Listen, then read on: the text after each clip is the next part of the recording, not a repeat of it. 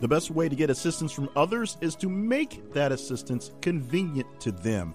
I'm Jay Cleveland Payne, and this is Steps Your Better You. Now, the perfect example that everyone basically knows is the example of a person moving. Moving is a pain to do.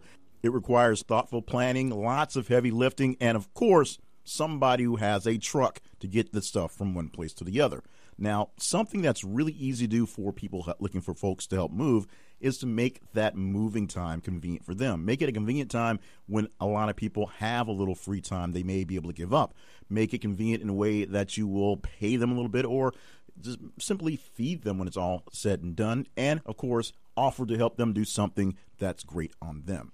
Offering up something in return may seem a bit diabolical, more egotistical way of garnering the assistance of others when they should want to help you because of the kindness of their hearts. But let's face it, most of us don't do many things, particularly for the kindness of our hearts.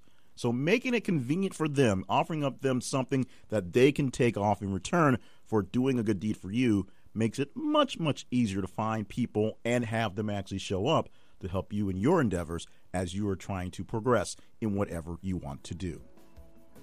Find out more about how I can help you become your better you with tips for improved living that are quick to digest and simple to implement at the website yourbetteryou.info.